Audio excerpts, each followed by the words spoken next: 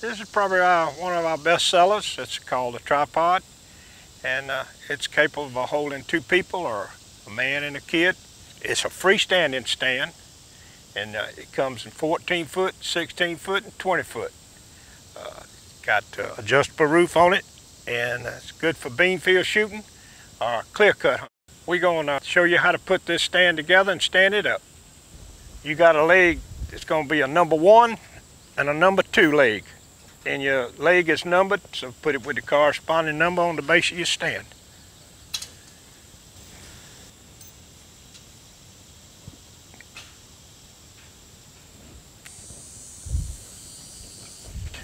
You got 6 braces. All your braces are the same length, so you can't get them mixed up. First thing you want to do is take 2 of them and make an X on the back side on the bottom end of the stand. As you can see, we formed the X. One of the secrets is you want to put the angle line flat to flat. What I mean, you don't want a web edge turned down against a flat edge. You want them flat to flat. The next step after you make the X in the back is to put your ladder on it, the base of your platform. You got to put 2 bolts in it. Your ladder will be touching the ground. The next step you want to do is take 2 braces, put it at the bottom of your stand where you see on your ladder where you see the brackets.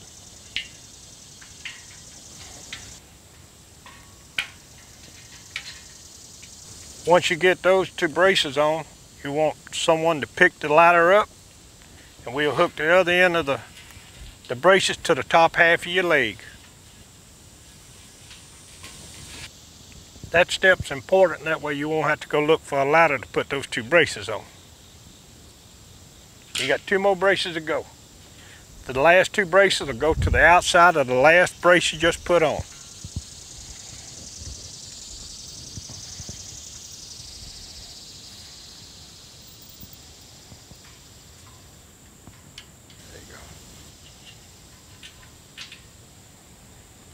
You notice those are flat to flat.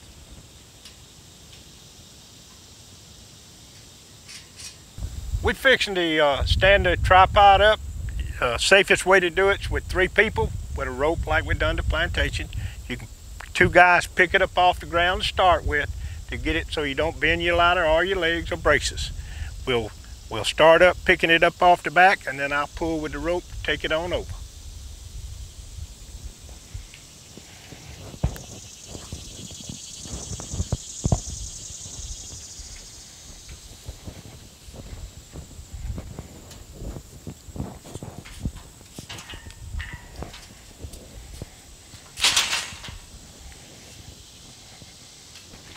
And that is standing the tripod up.